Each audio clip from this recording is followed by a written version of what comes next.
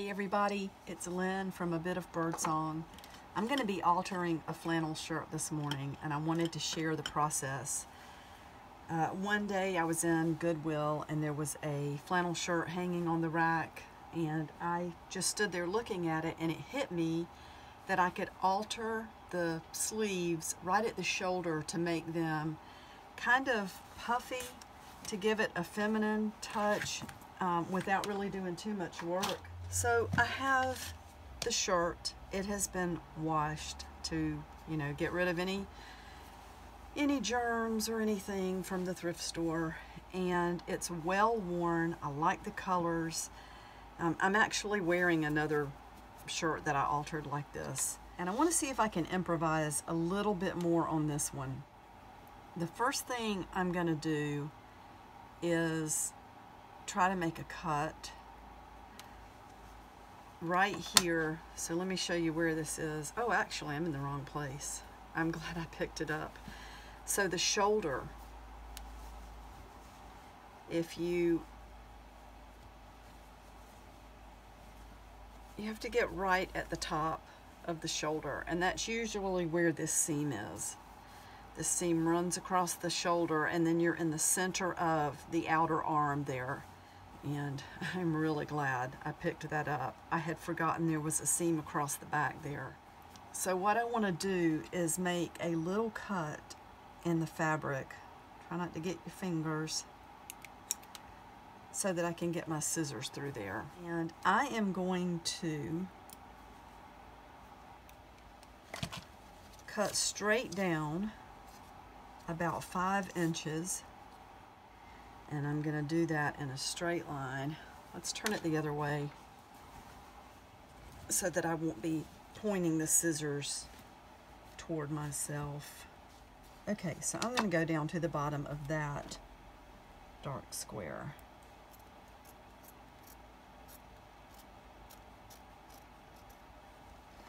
Okay, we've opened up a space to add some fabric. What I want to do though is cut it away from here as well. I'm not going to get rid of any fabric because I kind of want it to be puffy. And I'm going to come over about 4 inches this way, which is maybe the middle of these squares here. Again, there's no science to this. So I'm going to come away about 4 inches there, and then the same here, which is going to be just right into that little gray square.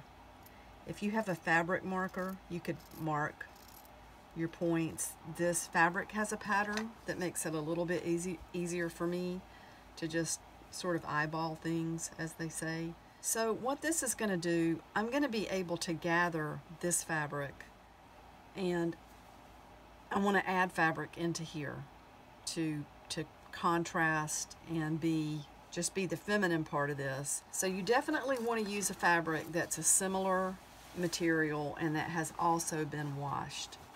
And we have this stripe running across here.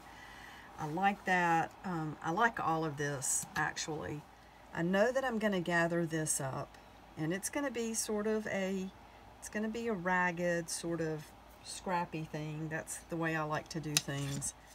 And what we need then, we've got an area here that's going to be about 6 inches. I'm going to double it to really get some puffiness.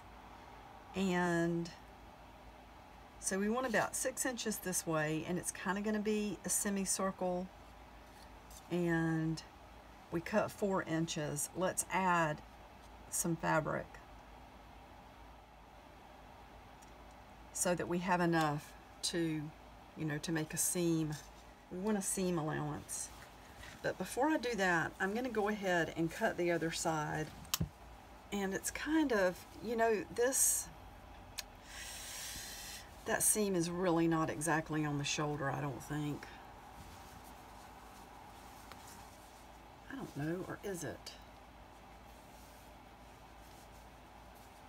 Yeah, we're going to go ahead and go with that spot. I mean, I thought about altering the other side, but let's just do this for the sake of getting it done. But actually, you know what I might do? since it feels to me like this is a little bit on the front, I may,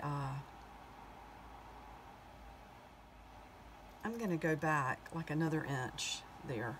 So let's make a hole in the fabric here and get our scissors in. So let's cut down about 5 inches on this side, which again is, it's a little bit past the bottom of that dark square. And then we're going to go 4 inches over in the front.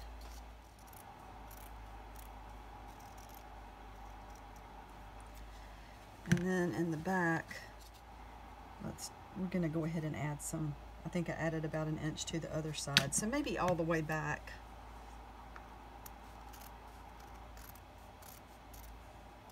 To right here. And again, that leaves us fabric to kind of gather up here, and we're going to need a semicircle of fabric to go here.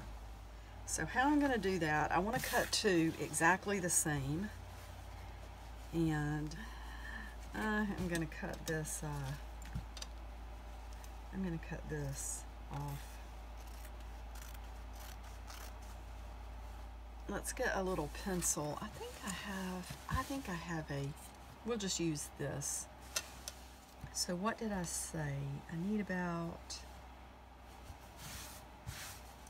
6 inches. Let's do a little bit more than that.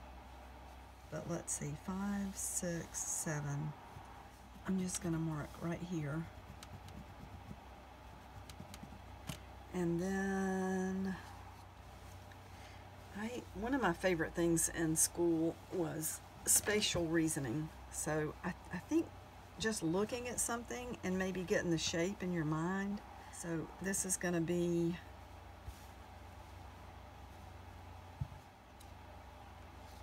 oh, you know what? I've been thinking totally wrong. I need to look at my gap size. So I don't want it to be like 12. I want it to be more like 8 or 9. I was measuring all the way across. So 4, 8, let's do 9 inches across, and about, I'll stick with that, the 7 inches, because I can cut that down if I need to. So let's get right in the middle of 9 inches, which is like 4.5.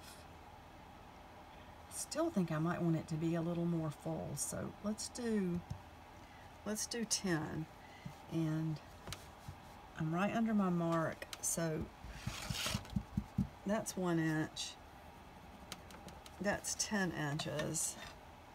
There's our marks right there. So I am going to kind of arch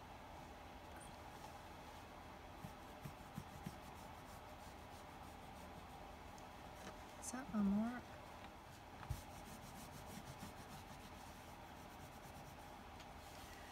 And then let's just draw a triangle.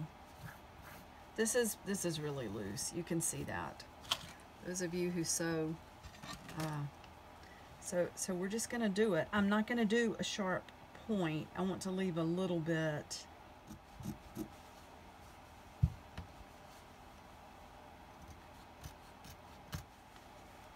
I'm cutting through both layers. They're going to be exactly the same. Again, it's very loose, it's scrappy, but this flannel shirt that I'm wearing, it has turned out to be one of my favorite things. I put it on all the time when I'm chilly. I wear it out. And so the next part, this is not going to be really fancy either. The way we're going to do our seams is just to make this stand out a little bit. So I'm going to pull down my straight pins. And I'm not going to turn this inside out. Okay, I don't want that look. I'm going to do this like I did the first one, which I'm going to make it stand out a little bit by laying these, you know, the wrong side together and just using the straight pins. Now, I want to say again, if people end up here by searching, you know, for altered clothing, a lot of times there is no pattern for altered clothing. It's crafty, it's imagination, it's sort of just, you know, designing what you want things to be. So try not to be annoyed that there's no exact patterns. This is mostly about inspiration and DIY. So I don't know if you can see what I'm doing. I'm not going to turn this to hide the stitching.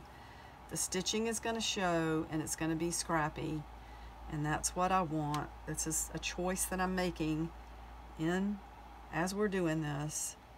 And for right now, I just want to get this gathering pinned into place, and there's not going to be any science about that either. We're going to put this inside. I'll show you exactly how I did the last one. So this is going to go inside and kind of behind the other piece there. I'm going to gather that up straight across, and I'm going to try to keep it centered. I'm at least going to do that because I don't want it to look really off. I want the gathering or the puff or whatever to look even. That pen is not working.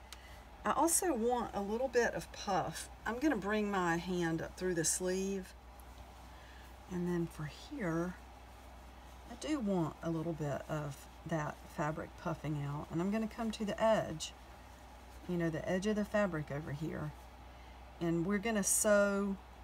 There's going to be stitching on top. We're going to see the stitches, in other words. You know, I could gather that up some as well.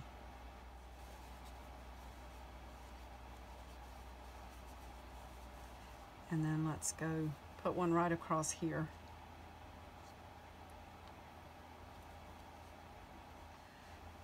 So let me show you what I'm going to do.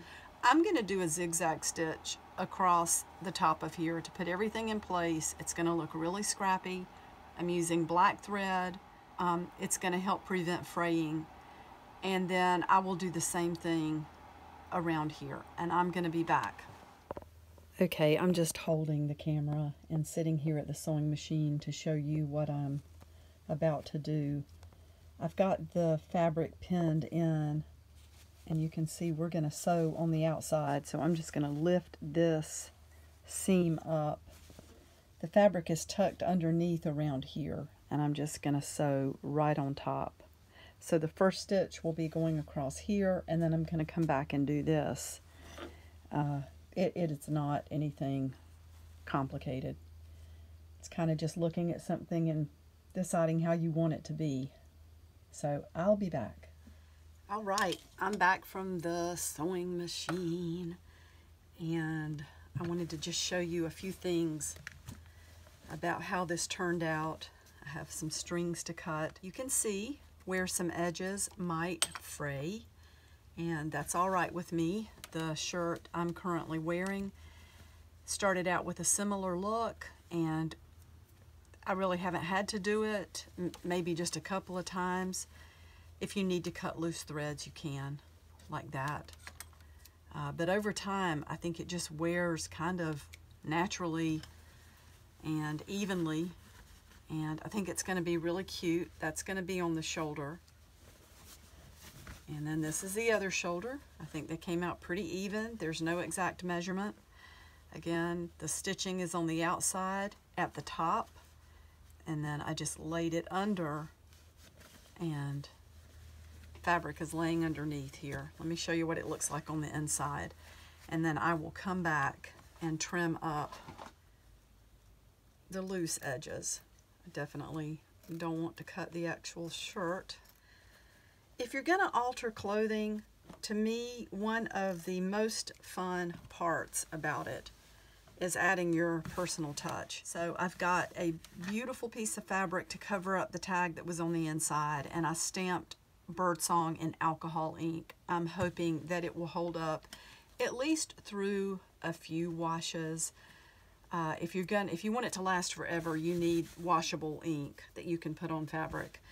But even if the Birdsong you know, the stamp washes away, we've still got this really cool tag on the inside, and I repeated it on the outside. Labels do sell clothes. That's a fact. And when you have really fun, funky, unusual, boho sorts of tags on your clothing, it catches people's attention. For a while, I sold clothes that I had altered. A local store, they had kind of it was a consignment shop, but then they had a higher end part of the store where they ordered boutique sort of clothing, and they wanted altered clothing in there, so I made clothes to put in there, and they did sell. And honestly, I had people asking for more, but I kind of got away from that just because it does take time. And I sold some for a while when I had my own store, and then of course, you know, more of the money came back to me. I mostly love to do this for myself, like just making fun things to wear. And yeah, so if you're going to alter clothing, I would suggest just buying thrift store clothes and doing what feels right, what looks right. What do you see when you look at something that you could change? Can you see me okay? Overlook my morning, the messy hair.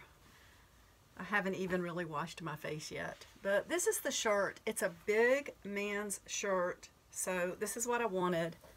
I did add lace over the pocket. I might put another button on top. There's a button hidden under there, but I don't use these flaps or the pockets, and I don't like the way they wrinkle up and kind of stand out.